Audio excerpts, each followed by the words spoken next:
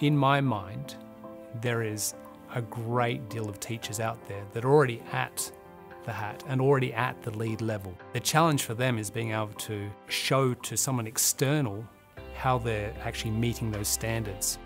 This isn't a process that you can just choose to do in 5 minutes.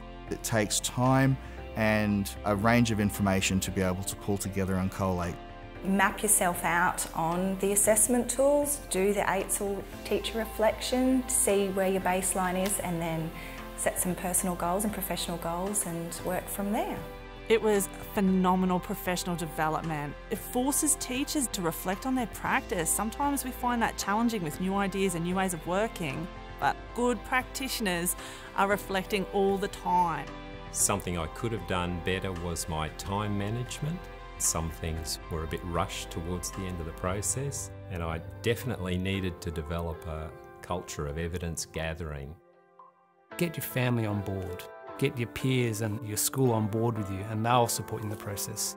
Don't just find one critical friend, find many. The more people you can get on board and helping you out is really beneficial to you. What I found rewarding about the process is learning that I did know more than I realised I did, and that I was making a difference to other people, and I didn't realise that I was.